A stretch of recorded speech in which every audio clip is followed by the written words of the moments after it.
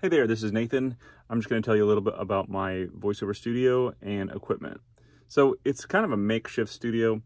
As you can see, there's clothes, there's like cushions that I found on the side of the road, washed the cover, but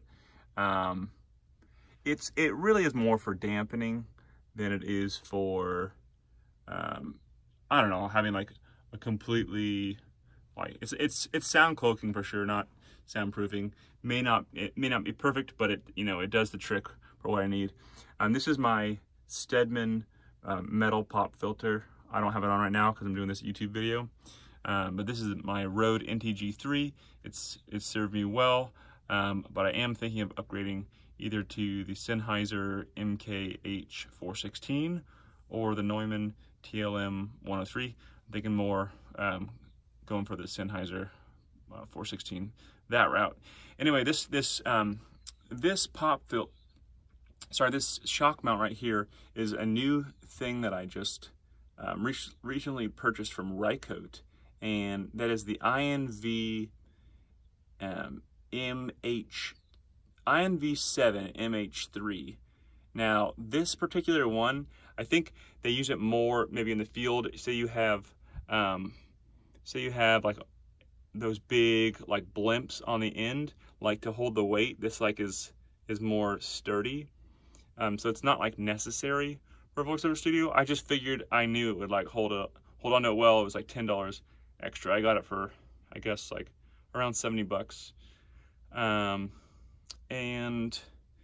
It basically, it isolates the microphone so that any bumps or certain vibrations, it won't affect it as much.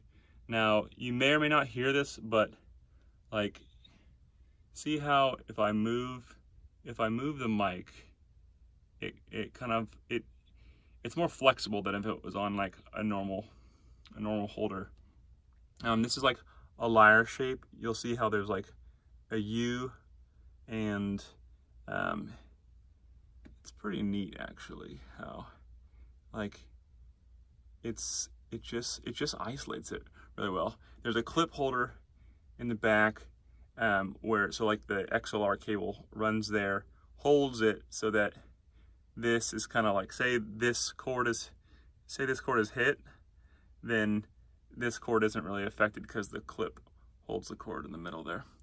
So that's just like some of the basics of my studio. I'm sure there's more. I could talk about my software and other stuff like that, but that could be for a different video, a different day.